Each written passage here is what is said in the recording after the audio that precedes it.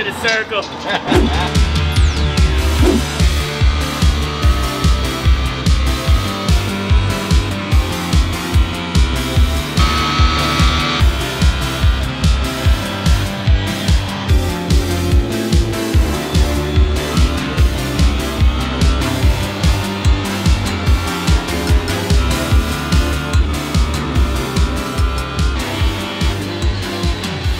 This video was brought to you by Fanatec, Next Level Racing, Gigabyte, and EKWB. Fanatec makes only the most premier quality racing wheels, direct drive wheelbases, pedals, and shifters.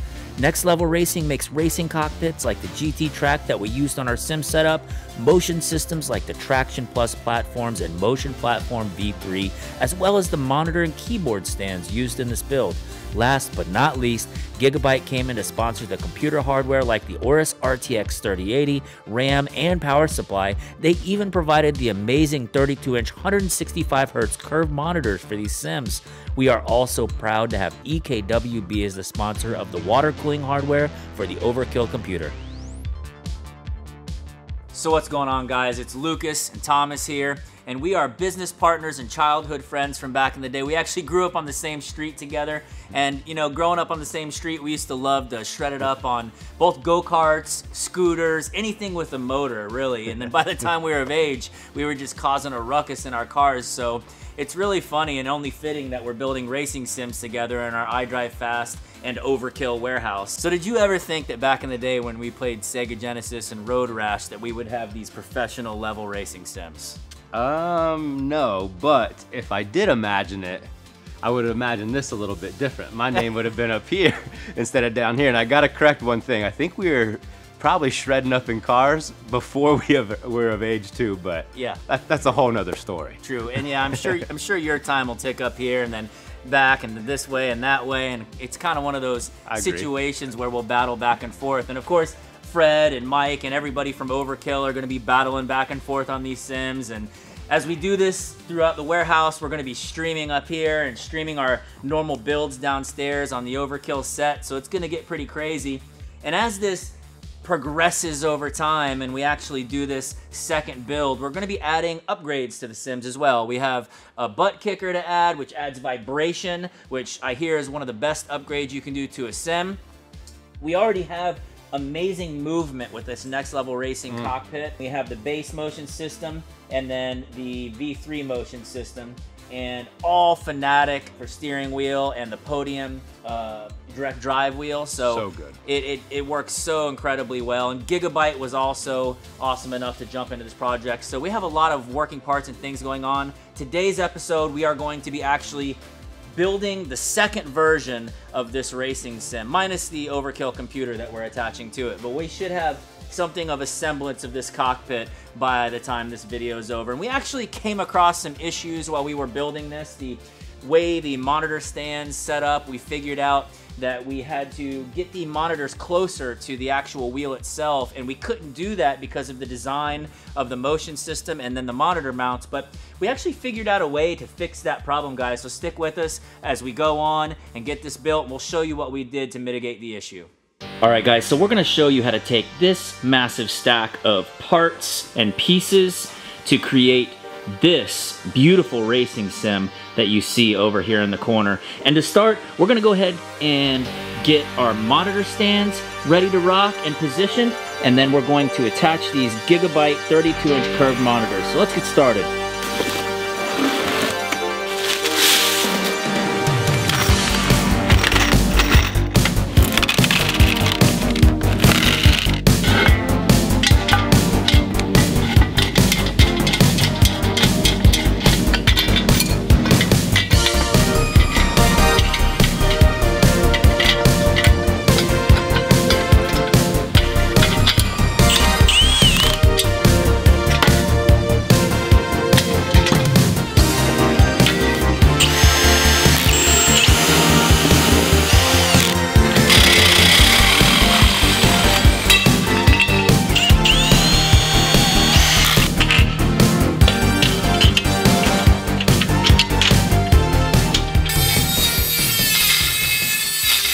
Alright guys, so if you noticed, our monitors are actually mounted nice and close to the steering wheel. They have the perfect about 30-inch eye relief from your eyes to the monitor. And in order to achieve that, because of this motion system, we had to actually modify the stand with different mounts, which I'm going to show you in a second. And we made these beautiful wood cutouts, so that way the monitor stand can push nice and close to where the steering wheel is. I'll show you the wood cutouts. Basically, pretty simple, but effective. All they are is wood cutouts just like so. You place them down and it allows the legs to go underneath the motion sim. And then to move on to the monitor mounts, in order to get even closer, we have a nice center articulating mount for the center monitor, very sturdy and strong. And then we have further telescoping arm mounts. They're gas shocked arm mounts. So those will swivel a little bit more, provide us a little bit more distance if we need to get a better angle. We'll pop those in. I'll put those in the comments below as well. So that's how it kind of works. That's how this monitor is set up, and it works out really well. And if you didn't notice, we are not afraid here at Overkill to cut and modify things from time to time. I just basically did that because I wanted space to get into the second sim. I didn't want to deal with that big flange sticking out and getting in the way. Well, let's go ahead and hang these beautiful 32-inch curved Gigabyte monitors.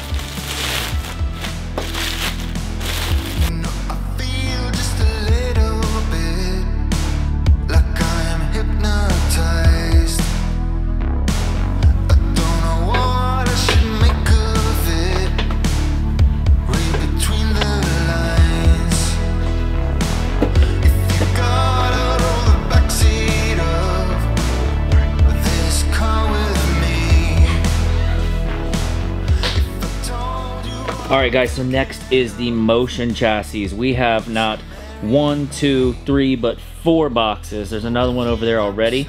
And basically the way they do it, it's pretty smart.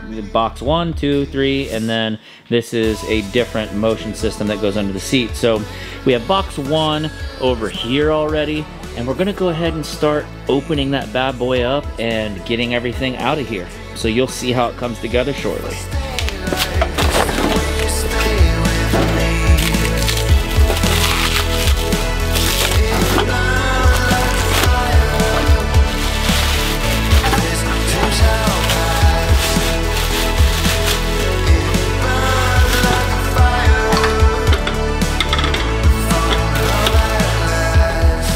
Always dump your bolts. Organized receptacle.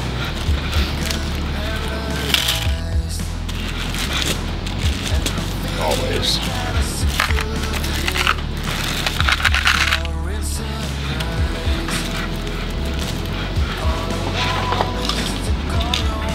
Now it's just zipping it together. Tighten it all up. And then we'll start with the chassis. This is the problem about having a racing sim. There's always somebody wanting to rip, try to beat times. Look at him. He's right behind my ghost car. This is what happens. He wrecked.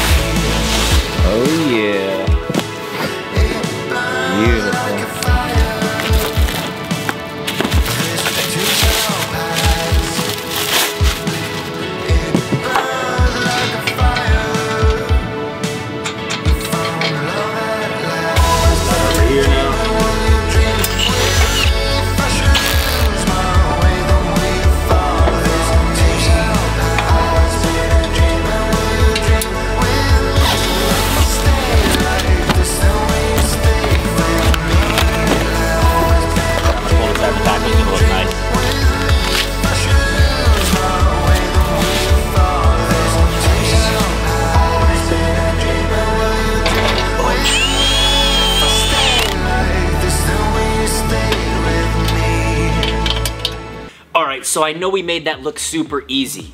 However, lifting up this base motion system was a struggle bus. Holding it where these 3 bolts are to get them in, it was a fight. If it wasn't for Mike, Fred, who's behind the camera, and myself, there's no way we would have got this in. Tommy's gone for the day, unfortunately, but now it is on to the racing wheel, the pedals, and the shifter. Let's get started.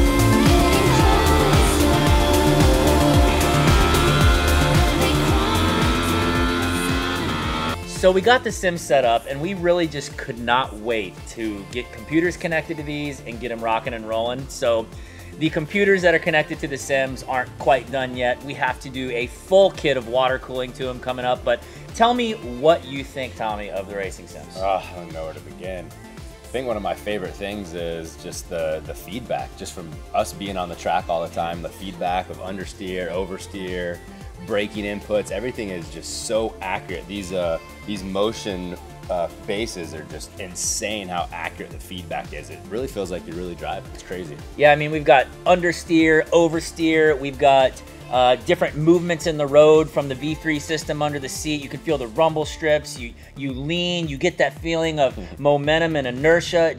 It makes it really easy to correct, right? I mean, yeah. You get into a turn and your back end starts coming out, you can correct that much easier, which we couldn't do before. Yeah, when we were driving without the motion platforms, it literally, like, you couldn't save the car because you couldn't feel it. But now you get in the crazy oversteer and you can save it. It's pretty impressive. Yeah, coming from guys who track, I mean, we track our cars multiple times a year, and you know, we know the feelings of a car when it's in under oversteer, and the feelings that we feel on this are very parallel, and it's intoxicating, honestly. And we have other upgrades we're going to be doing to these. I think I told you guys in the beginning intro, we're putting a butt kicker on this, which vibrates, which is a great feedback that you want to get from a car. You want to feel that engine vibration and, you know, feel it in your chest when you're driving it as you're revving that engine, and we're going to be adding those on here later. And like I said, we're going to take these Overkill computers and make them look more like engines. We're going to use EKWB water cooling coming up, so stay tuned for that. And if you didn't know, we are actually giving away one of these bad boys. It's going to be a GT Ultimate cockpit with gigabyte monitors and stands and keyboard mounts, as well as an Overkill computer and full Fanatic steering wheel, pedals, shifter. The only thing we're not giving away is the motion system, but it's still a bad to the bone setup and completely worth it. So guys, make sure you check that link below and enter the giveaway via Gleam. So we're gonna go ahead and get back to ripping it up on the racetrack and having fun. Stay tuned for more.